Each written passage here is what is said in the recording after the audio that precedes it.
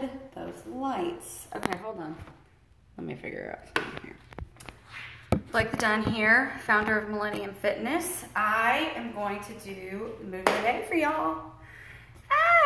So the reason why it's so dark is I have the doors down and the lighting in here is, and so I have the doors down because my hood rats, as I call them, really wanted to join me today for my workout for some reason. So here they are, Seven and Macho just chilling. So I really hope you guys enjoyed this one as much as I do. A lot of the time I'm noticing in almost everybody in the fitness world, not everybody, I'm exaggerating, but a lot of the people that I know in the fitness world tend to completely and totally not work on their flexibility. It's key. It's key. You can't, okay, wrap your brain around the science of the fact if you're trying to gain muscle, right? If you're trying to gain lean muscle, if you're trying to shape and tone your body, or even if you're just a runner, especially if you're just a runner, or even if you're just a Zumba-er or a turbo kick-er, okay? Whatever your passion with fitness is, but especially with strength, you cannot strengthen a tight muscle. Think about it. If your muscle is wound up like this, but you're trying to grow it, is it going to grow if it's wound up like this? Is it going to expand?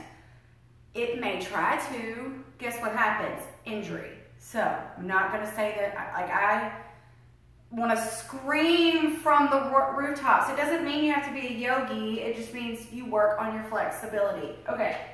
So this is Mr. Moon.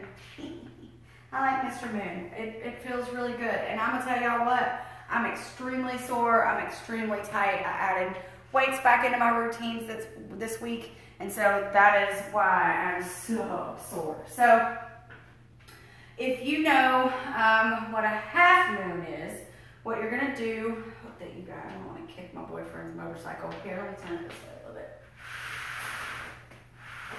What you're going to do is basically come into a half moon.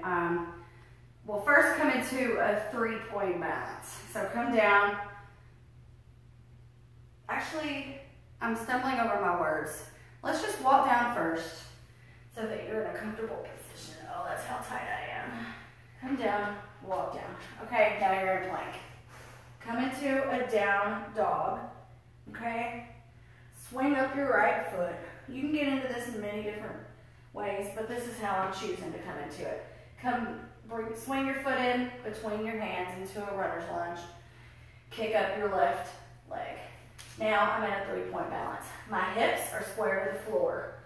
My right leg hamstring is stretching like a mofo. So what I'm going to do is I'm going to try to keep my hips not square at this moment. I'm going to bring this left arm up. Open in the hips, open in the chest. Your goal is to, I hope you can see me all the way, is to look up at your hand. Whoa. But as you can see, you're going to fall and stumble, and that's okay. If you can't look up at your hand, don't. Keep your gaze on the floor. But looking up at the hand will help you open your chest more.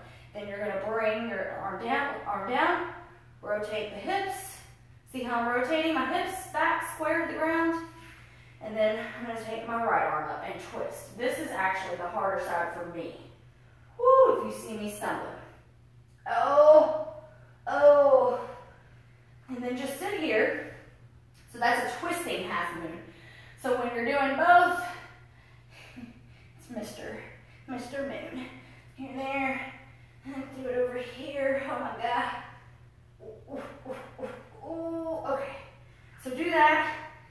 Bring your feet together. And take a little breather if you want to. If not, ow, y'all, I'm so sore. And do the other leg. Right? I'm squaring on my hips right now. Now, right arm up.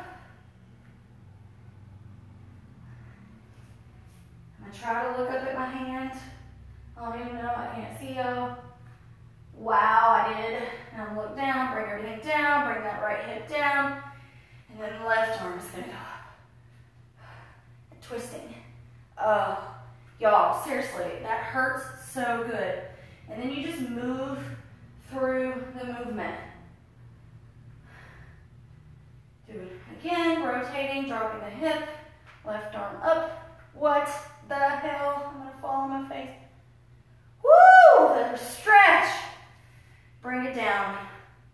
So my suggestion is to do that at the end of a workout, like I'm doing. Ooh, I'm still stretching. Roll it up. And to do maybe like 30, depending on how flexible you are, if you work on things that, you know, of that nature, maybe do 30 seconds each leg.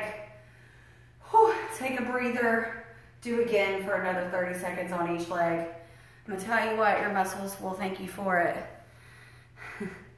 Hi, Mommy.